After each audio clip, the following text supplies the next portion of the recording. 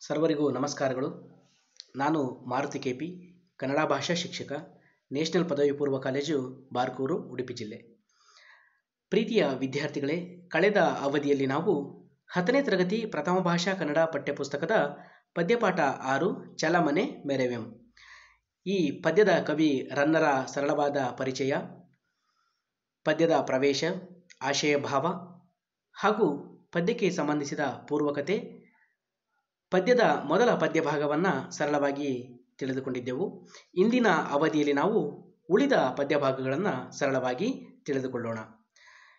ನಿಮಗೆ ಈಗಾಗಲೇ ಹೇಳಿರುವಂತೆ ತಂದೆ ತಾಯಿಯರ ಅಪೇಕ್ಷೆಯಂತೆ ದುರ್ಯೋಧನ ರಣರಂಗದಲ್ಲಿ ಬಾಣಗಳ ಹಾಸಿಗೆಯ ಮೇಲೆ ಮಲಗಿರ್ತಕ್ಕಂತಹ ಭೀಷ್ಮಾಚಾರ್ಯರ ಬಳಿ ಸಲಹೆಯನ್ನು ಪಡೆದುಕೊಳ್ಳಲು ಬರುತ್ತಾನೆ.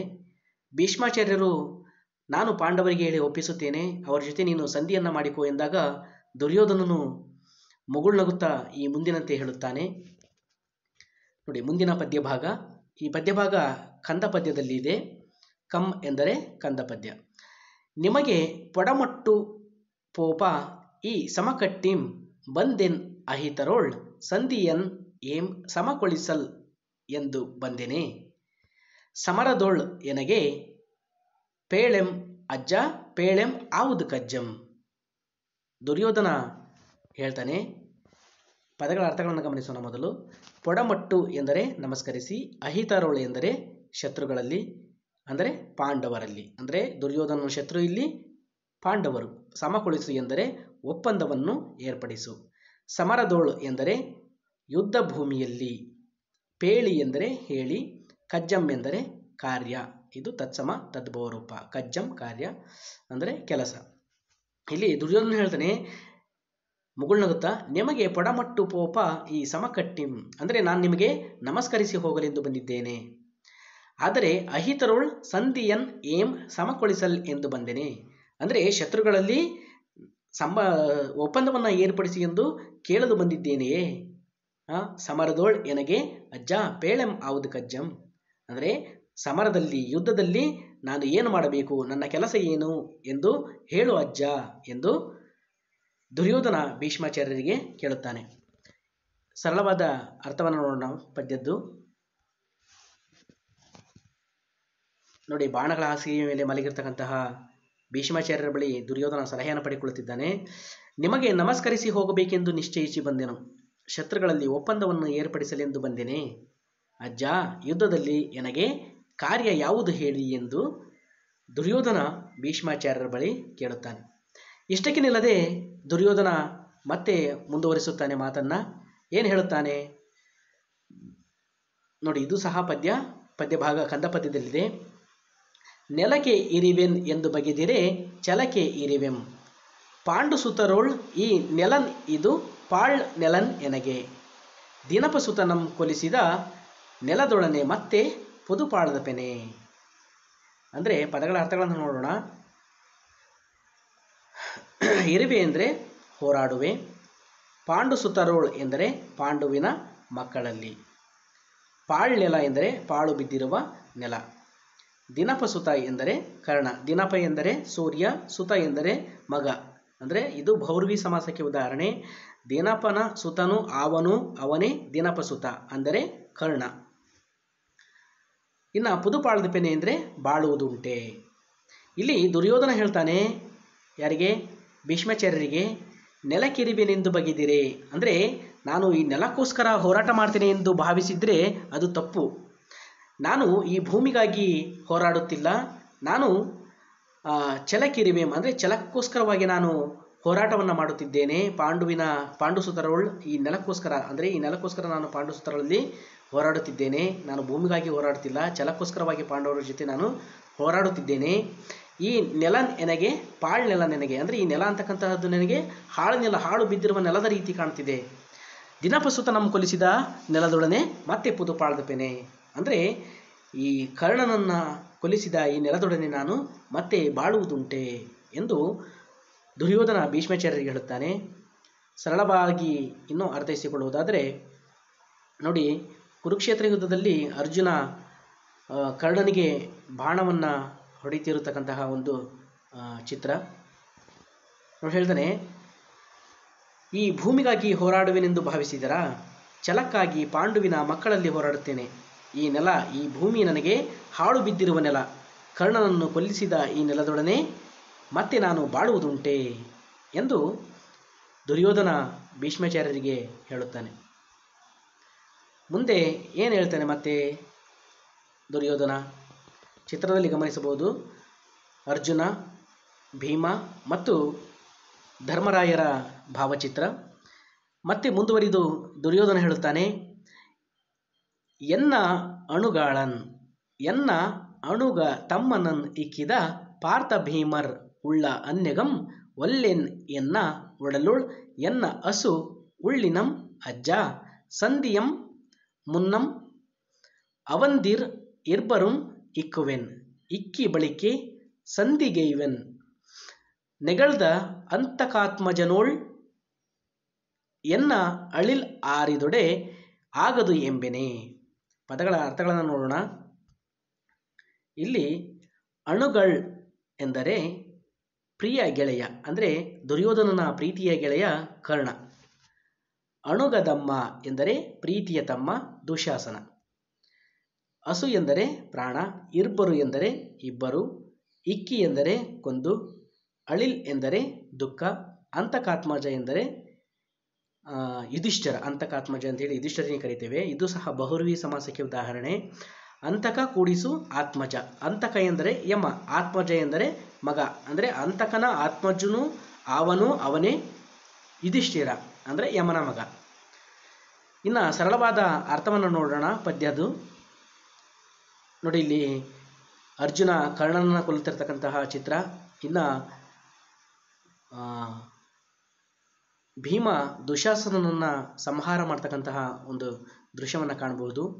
ಇಲ್ಲಿ ಎನ್ನ ಅಣುಗದಮ್ಮನನ್ನು ಇಕ್ಕಿದ ಅಂದರೆ ನನ್ನ ಪ್ರೀತಿಯ ಗೆಳೆಯನಾದ ಕರ್ಣನನ್ನು ಹಾಗೂ ನನ್ನ ಪ್ರೀತಿಯ ತಮ್ಮನಾದ ದುಶಾಸನನನ್ನು ಕೊಂದ ಪಾರ್ಥ ಭೀಮರ್, ಅಂದರೆ ಪಾರ್ಥ ಅಂದರೆ ಅರ್ಜುನ ಮತ್ತು ಭೀಮರು ಇರುವವರೆಗೆ ನಾನು ಯಾವುದೇ ಕಾರಣಕ್ಕೂ ಸಂಧಿಯನ್ನು ಮಾಡಿಕೊಳ್ಳಿಕ್ಕೆ ಒಪ್ಪೋದಿಲ್ಲ. ಹಾಗಾಗಿ ಮತ್ತೆ ಮುಂದೆ ಹೇಳ್ತಾನೆ, ಅಜ್ಜ ಸಂಧಿಯಂ ಮುನ್ನಂ ಅವಂದಿರ್ ಇರ್ಬರುಂ ಇಕ್ಕುವೆನ್. ಅಂದರೆ ಸಂಧಿಯನ್ನು ಮಾಡಿಕೊಳ್ಳುವುದಕ್ಕಿಂತಲೂ ಮುಂಚೆ ನಾನು ಅವರಿಬ್ಬರನ್ನು, ಅಂದರೆ ಅರ್ಜುನ ಮತ್ತು ಭೀಮರನ್ನು ಇಕ್ಕುವೆನು, ಅವರಿಬ್ಬರನ್ನು ನಾನು ಕೊಲ್ತೇನೆ. ಕೊಂದು ಇಕ್ಕಿ ಬಳಿಕೆ ಅಂದರೆ ಅವರನ್ನು ಕೊಂದ ಬಳಿಕ ನಾನು ಸಂಧಿಗೈವೆನ್, ಅಂದರೆ ನಾನು ಸಂಧಿಯನ್ನು ಮಾಡಿಕೊಳ್ಳಿಕ್ಕೆ ನೆಗಳ್ದು ಒಪ್ಪಿಕೊಳ್ತೇನೆ. ಯಾರ ಜೊತೆ? ಪ್ರಸಿದ್ಧನಾಗಿರ್ತಕ್ಕಂತಹ ಅಂತಕಾತ್ಮಜನೋಳು ಅಂದರೆ ಯುಧಿಷ್ಠಿರನ ಜೊತೆ ನಾನು ಸಂಧಿಯನ್ನು ಮಾಡಿಕೊಳ್ಳಿಕ್ಕೆ ಒಪ್ಪಿಕೊಳ್ತೇನೆ. ಎನ್ನ ಅಳಿಲ್ ಆರಿದೊಡೆ, ಅಳಿಲ್ ಅಂದರೆ ದುಃಖ, ನನ್ನ ದುಃಖ ಆರಿದ ನಂತರ ನಾನು ಆಗದು ಎಂಬೆನೆ, ನಾನು ಅದಕ್ಕೆ ಒಪ್ಪದೆ ಇರುತ್ತೇನೆಯೇ, ನಾನು ಒಪ್ಕೊಳ್ತೇನೆ. ಅದಕ್ಕೂ ಮುಂಚೆ ನಾನು ಅರ್ಜುನನನ್ನು ಮತ್ತು ಭೀಮನನ್ನು ನಾನು ಕೊಲ್ಲಬೇಕು, ಸಂಹಾರ ಮಾಡಬೇಕು ಎಂದು ತನ್ನ ಛಲವನ್ನು ಇಲ್ಲಿ ದುರ್ಯೋಧನ ಹೇಳ್ತಕ್ಕಂತಹದ್ದು. ಸರಳವಾಗಿ ವಿವರಣೆಯನ್ನು ನೋಡೋಣ. ಇದು ಉತ್ಪಲಮಾಲಾ ವೃತ್ತದಲ್ಲಿ ಇರತಕ್ಕಂತಹ ಪದ್ಯ. ನೋಡಿ, ನನ್ನ ಪ್ರೀತಿಯ ಗೆಳೆಯ ಕರ್ಣನನ್ನು ಪ್ರೀತಿಯ ತಮ್ಮನಾದ ದುಶಾಸನನ್ನು ಕೊಂದ ಅರ್ಜುನ ಭೀಮರು ಜೀವಂತವಾಗಿರುವವರೆಗೆ, ನನ್ನ ದೇಹದಲ್ಲಿ ಪ್ರಾಣವಿರುವವರೆಗೆ ಅಜ್ಜ ನಾನು ಸಂಧಿಗೆ ಒಪ್ಪಲಾರೆನು. ಮೊದಲು ಆ ಇಬ್ಬರನ್ನು ಕೊಲ್ಲುವೆನು. ಕೊಂದ ಮೇಲೆ ಪ್ರಸಿದ್ಧನಾಗಿರ್ತಕ್ಕಂತಹ ಧರ್ಮರಾಜನೊಡನೆ ಸಂಧಿ ಮಾಡಿಕೊಳ್ಳೋಣ. ನನ್ನ ದುಃಖ ಆರಿದ ಮೇಲೆ ನಾನು ಅದಕ್ಕೆ ಬೇಡ ಎಂದು ಹೇಳುತ್ತೇನೆಯೇ ಎಂದು ದುರ್ಯೋಧನ ಭೀಷ್ಮಾಚಾರ್ಯರಿಗೆ ಹೇಳುತ್ತಾನೆ. ಮತ್ತೆ ಮುಂದೆ ಏನು ಹೇಳ್ತಾನೆ ದುರ್ಯೋಧನ ಭೀಷ್ಮಾಚಾರ್ಯರಿಗೆ? ಇದು ಕಂದ ಪದ್ಯದಲ್ಲಿರ್ತಕ್ಕಂತಹ ಪದ್ಯ.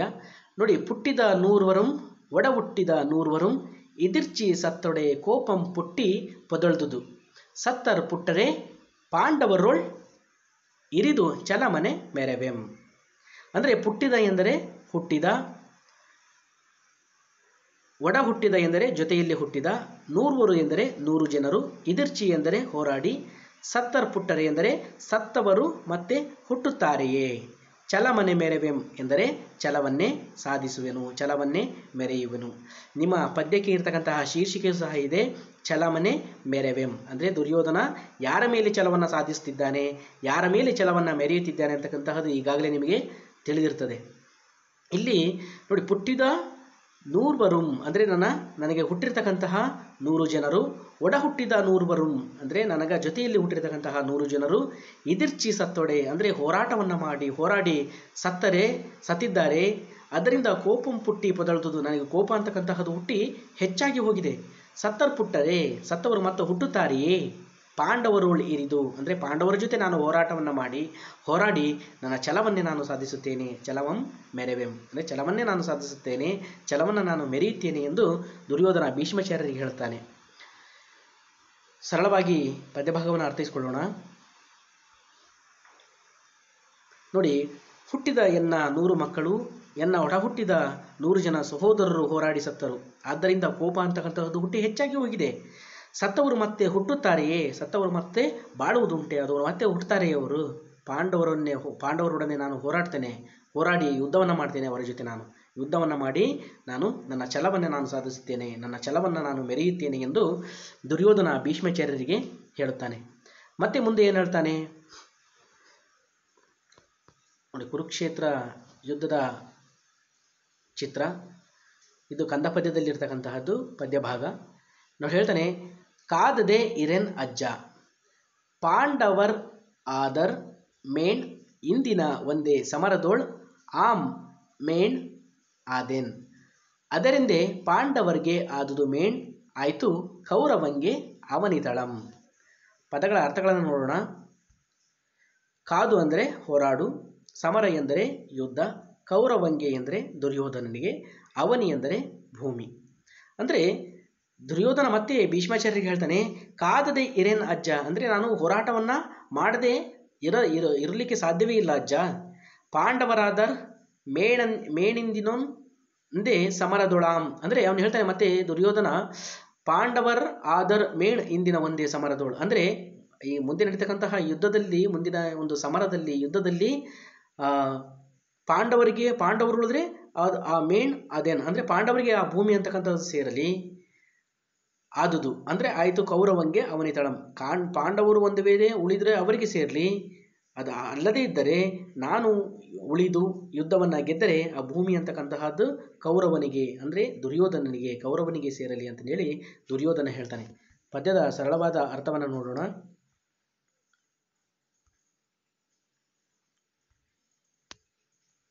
ನೋಡಿ, ಹೋರಾಡದೆ ಇರಲಾರೆನು ಅಜ್ಜ, ಇಂದಿನ ಒಂದು ಯುದ್ಧದಲ್ಲಿ ಪಾಂಡವರು ಉಳಿಯಬೇಕು, ಇಲ್ಲವೇ ನಾನು ಉಳಿಯಬೇಕು.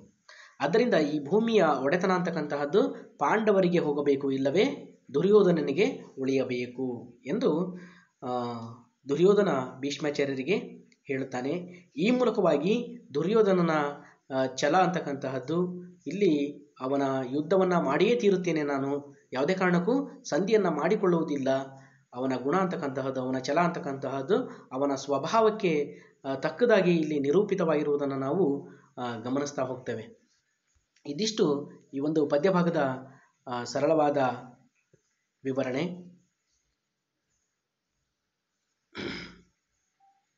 ದಯವಿಟ್ಟು ಸಬ್ಸ್ಕ್ರೈಬ್ ಮಾಡಿ, ಹಾಗೆ ಪಕ್ಕದಲ್ಲಿ ಕಾಣ್ತಕ್ಕಂತಹ ಬೆಲ್ಲೈಕನನ್ನು ಕ್ಲಿಕ್ ಮಾಡಿ. ನನ್ನ ಮುಂದಿನ ವಿಡಿಯೋ ಪಾಠಗಳಿಗಾಗಿ ಸಬ್ಸ್ಕ್ರೈಬ್ ಮಾಡಿ, ಹಾಗೂ ಹೆಚ್ಚು ವಿಡಿಯೋವನ್ನು ಶೇರ್ ಮಾಡಿ.